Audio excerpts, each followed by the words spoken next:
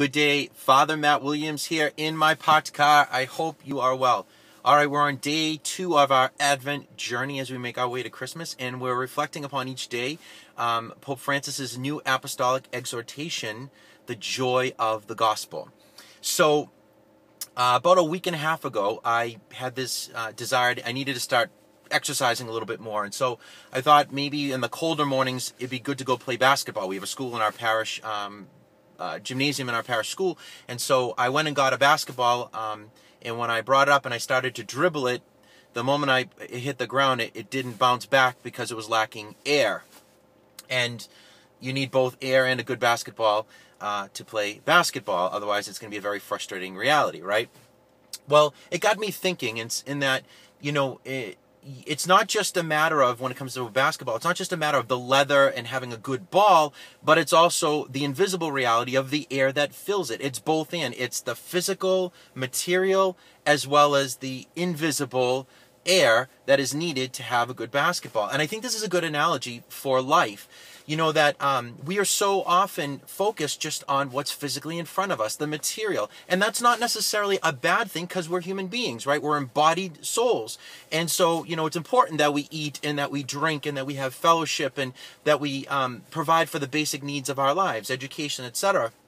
But we can't ignore or forget the fact that we also have a spiritual and invisible reality, our soul, our immortal soul, that needs to be nourished and taken care of as well. We take care of both our body and our soul, not either or one or the other, but it's both and. Just like Father Matt maybe's been doing a good job exercising his soul with my prayer and hopefully doing things right, but have not been exercising my body. I got to take care of my body. It's both and. We have to take care of both our body and our soul. And because we're human beings living in a fast-paced world, sometimes we can get so caught up in just the physical, the material, what's in front of us, that we can forget about maybe what's even most important, the spiritual, our soul, our relationship with the Lord.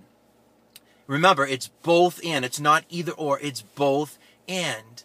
And in our society today, when we lose sight of faith and the gift of faith and that faith in believing in a personal, loving God, in the salvation that He offers to us, the incredible love and forgiveness and mercy in our Savior, Jesus Christ, when we forget about that and forget about the meaning of who God is and who we are, then we just focus on the physical, the material. We forget the air and the basketball. We focus on the physical and material, and we just want to stuff ourselves with whatever makes us happy, whatever gives us pleasure.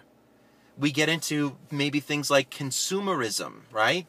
Think of Black Friday gone awry, like taken to extremes, or any of the things of the world that we take to extremes and make it, if you will, our God, our idol, because we're relying on this thing, we'll worship this thing to make us happy.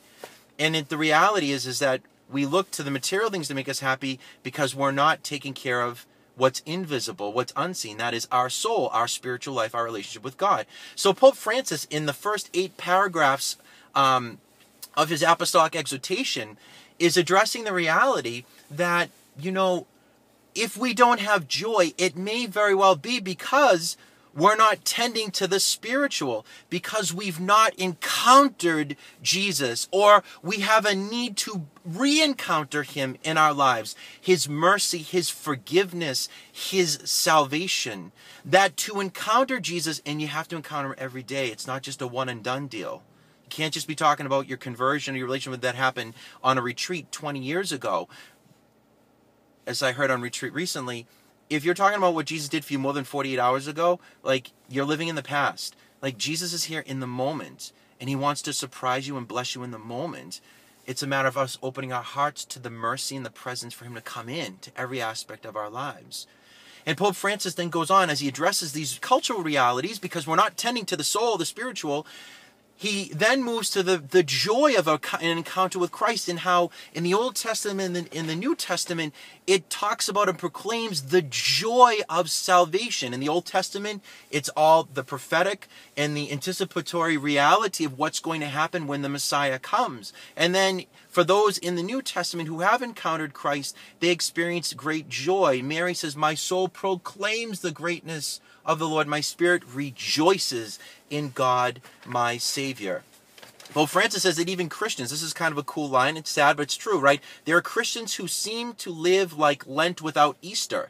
Now, if you're a Christian and you walk around and your face looks more like Lent, in other words, that Jesus isn't rising anytime soon, than like Easter, which is marked by joy, something's wrong, something's off, and we gotta look into that. Now, granted, we might have ups and downs in our life, and you might be going through a hard time, and like the Lord is with us in that, and in the midst of that, the promise and the hope of his enduring love, salvation, and his mercy will begin to enkindle joy in us.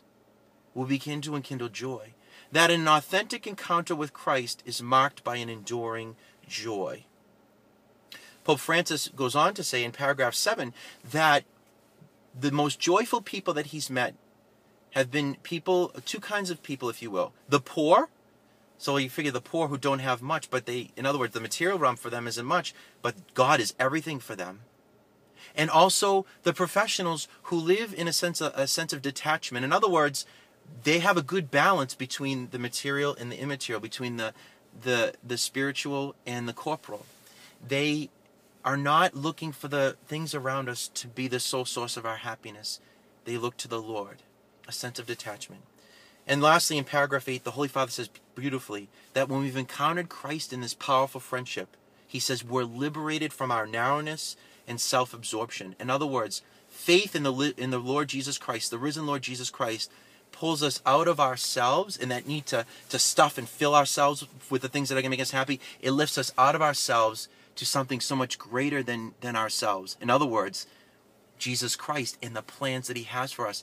And it lifts us out of ourselves so that we are now attentive to the needs of our neighbor, especially the poor.